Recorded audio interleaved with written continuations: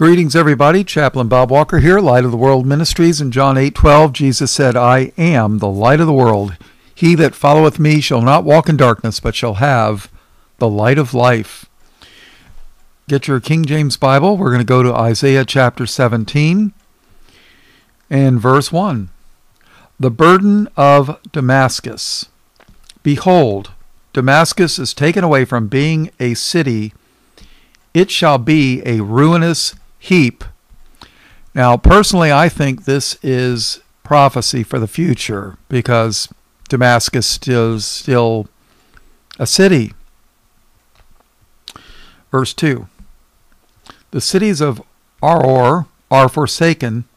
They shall be for flocks which shall lie down, and none shall make them afraid. The fortress also shall cease from Ephraim, and the kingdom from Damascus, and the remnant of Syria. They shall be as the glory of the children of Israel, saith the Lord of hosts. And in that day it shall come to pass that the glory of Jacob shall be made thin, and the fatness of his flesh shall wax lean. And it shall be as when the harvestman gathereth the corn, and reapeth the ears with his arm, and it shall be as he that gathereth ears in the valley of Rephaim. Now the valley of Rephaim was that has reference to the giants. I guess that is, I'm not sure if Rephaim is a place or a people. I guess I should have looked it up, but I know for a fact that it has reference to the giants. Yep, it's a people. Genesis 14:15. And in the 14th year came Chedor Laomer and the kings that were with him, and smote the Rephaims in Ashtaroth Carnaim, and the Zumzims in Ham, and the Emims in Shavah Kiriathaim. I hope I'm pronouncing those right, or even close. But Rephaims and Zumzims and the Emims were what they call the giants in different areas. And Ashtaroth was I think it was a goddess. It was a false god, but I'm pretty sure it was the goddess Ashtaroth. And then in Genesis 15:20, and the Hittites and the Perizzites and the Rephaims. But it was also an area. 2 Samuel 5:18. The Philistines also came and spread themselves in the valley of Rephaim. And then in 2 Samuel 5:22, and the Philistines came up yet again and spread themselves in the valley of Rephaim. And then you can read in 2 Samuel 23:13 and 1 Chronicles 11:15 if you're interested. And so it was a people and an area. So it was both. That's what I suspected, but I wasn't sure. I wanted to look it up because I don't want to be accused of teaching the wrong stuff here.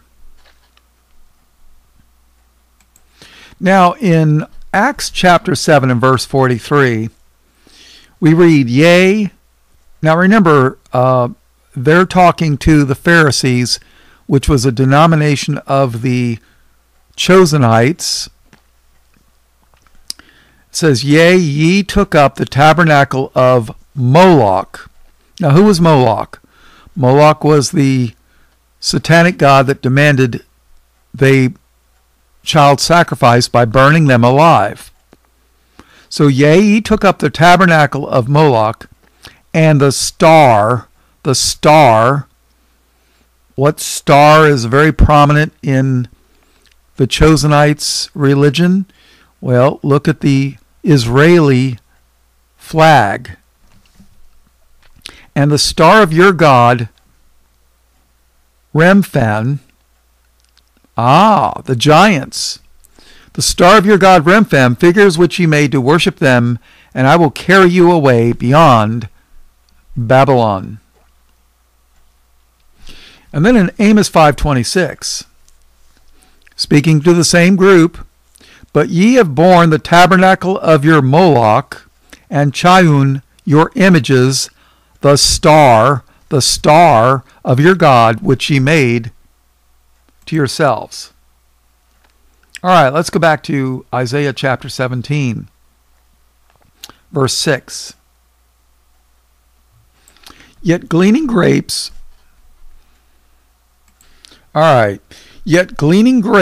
be left in it, as the shaking of an olive tree, 2 or 3 berries in the top of the uppermost bough, 4 or 5 in the outmost fruitful branches thereof, saith the Lord God of Israel.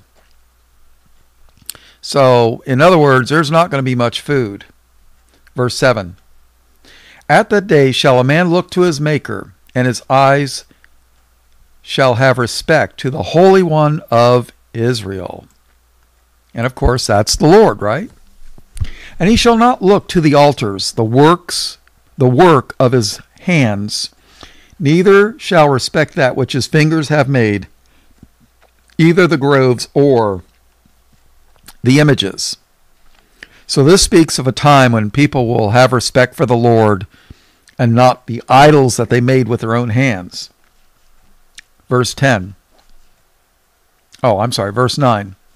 In that day shall his strong cities be as a forsaken bough and an uppermost branch, which they left because of the children of Israel, and there shall be desolation. Because thou hast forgotten the God of thy salvation.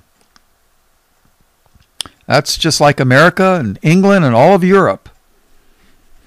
They've forgotten the God of their salvation. Because thou hast forgotten the God of thy salvation, and hast not been mindful of the rock of thy strength. Now, in a previous study, I showed you that rock was Christ. Matter of fact, I did a whole bunch of Bible studies on the rock. And we're not talking about the movie actor, which is probably a mockery. That's probably why they named him that. And hast not been mindful of the rock of thy strength. Therefore shalt thou plant pleasant plants, and shall set it with strange slips. If memory serves me correctly, a slip is what they use to start plants. Let's say, for example, inside like a greenhouse, you plant them in slips, and then when the plants get to be a certain size and you want to transplant them outside after the weather has possibly warmed up. For example, you might want to start plants inside a greenhouse while it is yet too cold outside the plant to give the plants a head start. You plant them in slips. And then when you want to transplant them from the inside to the outside, because the weather outside is warmed up sufficiently to plant the plants, that's called a slip, because you slip them out of the transplant box into the ground. So that's what they were talking about there. Therefore shalt thou plant pleasant plants, and shalt set it with strange slips.